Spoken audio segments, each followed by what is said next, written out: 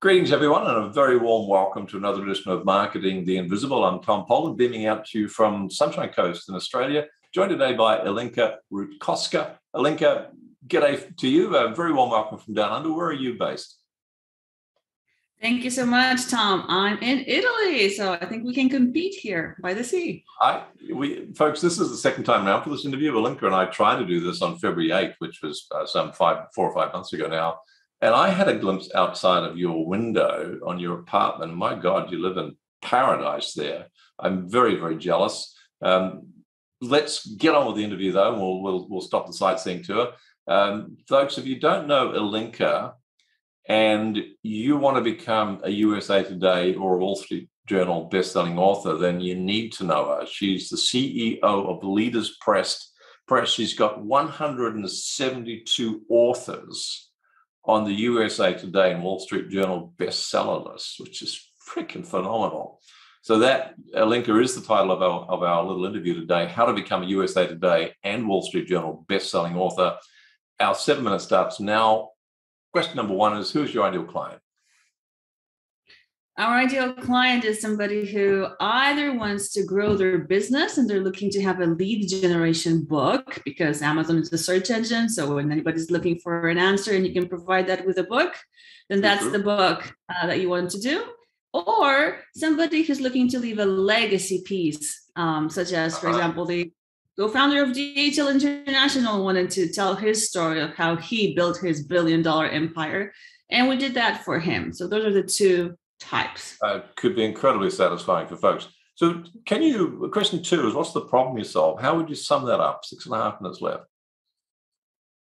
The problem we solve is we help entrepreneurs turn their book ideas into bestsellers. And why would they want that? That's for several reasons: to build their authority, build their credibility, have the big business card, because nobody is going to throw out a book that you give them. They will throw out a business card, though. And a little book, or even a full-size book that you can get on the USA Today or Wall Street Journal bestseller lists and into bookstores, does that perfectly. Brilliant credibility builders, folks, but they're also great door openers. My first book ended up being a very good door stop, but once you get a bestseller with Alinka, then they become a door opener. Question 3, 5.5 minutes left. We've got these authors or budding authors, and how would they know they need to work with you? What's going on? What are the symptoms that would give them heads up and go, I need to reach out to Alinka and find out more about how she does this? You would reach a spot in your business or a time in your business where you say, okay, we've done so many things. We've done ads, we've done this type of outreach, this type of PR. We don't have anything tangible. When people talk to me, they talk to 5, 10 others like me. So how am I going to stand out? When you're an author, you stand out. When you're a best-selling author, you stand out. When you're a USA Today or Wall Street Journal best-selling author, you stand out. Yep. And now you could potentially want to do it all by yourself, but you probably don't want to learn creative writing right now in the whole publishing industry and how to create a marketing campaign to hit the list and fail at it 10 times and then succeed maybe the 11th time. You probably have a business to run. So if you want that authority, you want those extra clients that will find you through searches, you want to be the authority in your field, and you don't want to have a second job or project manage the whole thing. Like, you value the work of professionals and the whole idea of outsourcing and knowing that you should be in your genius zone running your business, then it makes a lot of sense to hire somebody like me at Leaders Press to get that result for you. So I mean, it is a specialty, and most of us don't have that specialty. We have something else which we make our money with. And I think a lot of people fail to realize that it's not just about writing the book. It's actually marketing the thing, getting onto the bestseller books. Otherwise, it just becomes like, I don't know, a lot of people say their website is it's like a billboard in the middle of the Sahara Desert. No one notices it. You can write a book and have the same experience. So that's your expertise. You've already mentioned one of the mistakes, I think, in a roundabout way, which is doing it yourself, saying, well, I can just write a book and I'll do all the marketing. Question 4 is, what are some of the common mistakes people make when they want to write a book or they want to market it? What else would you add to that list? 3.5 minutes left.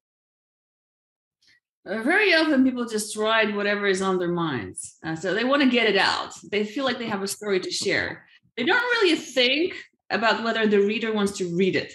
So the first thing you should do is do the bookshelf exercise, I call it, or it really is market research. So you go into a bookstore, you find a shelf, and you say, okay, my book belongs to this shelf. So let's say that's leadership. You found it in the bookstore. Great. And then you want to think about your unique selling proposition. How does your book stand out from the other books on that shelf?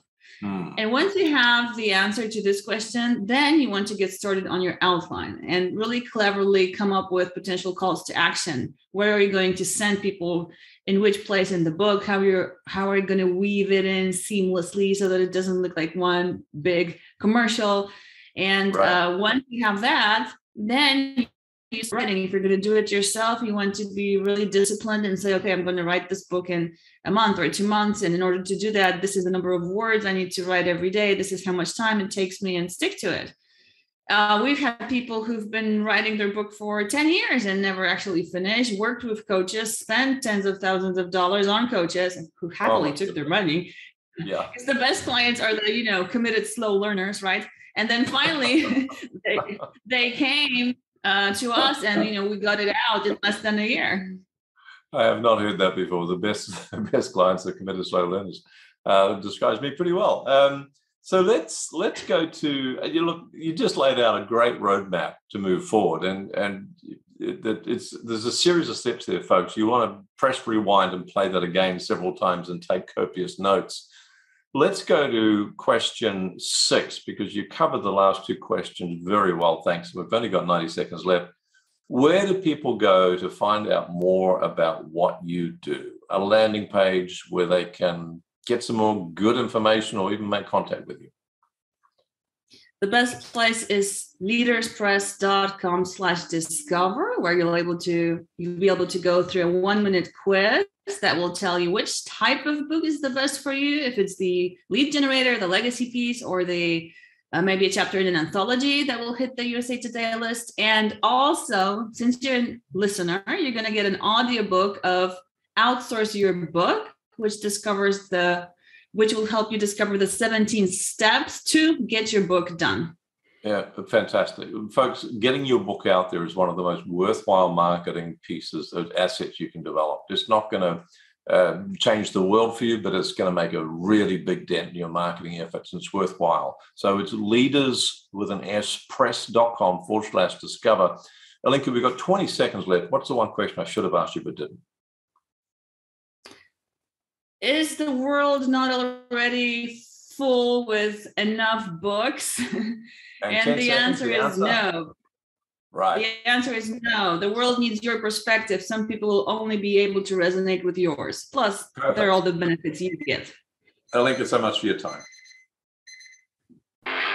Thanks for checking out our Marketing the Invisible podcast. If you like what we're doing here, please head over to iTunes to subscribe, rate us, and leave us a review. It's very much appreciated. And if you want to generate 5 fresh leads in just 5 hours, then check out www.5hourchallenge.com.